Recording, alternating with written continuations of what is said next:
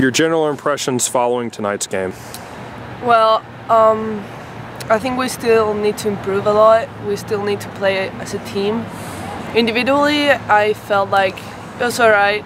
We did a good individual performance, but we gotta put the ball down and start playing to feet instead of bouncing the ball around.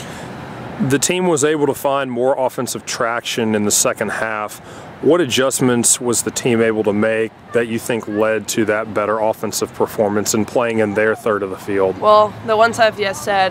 The second half we played way better, especially because we put the ball down in a couple of the sequences and we were able to pass to feet until we got to the goal line and be able to score. You found the back of the net in the 68th minute on an assist from Anya Castelli, your third goal of the season. Break down the play and your elation after it hit the back of the net. Well, it's difficult because when you're like 8-0, you don't think you're gonna score.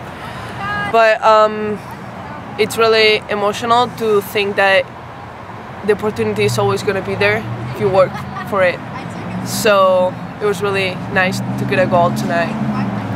Finally, with only 4 games left in the regular season, all in conference play, what must this team continue to do to progress? Definitely conditioning. I still think we need a lot more conditioning.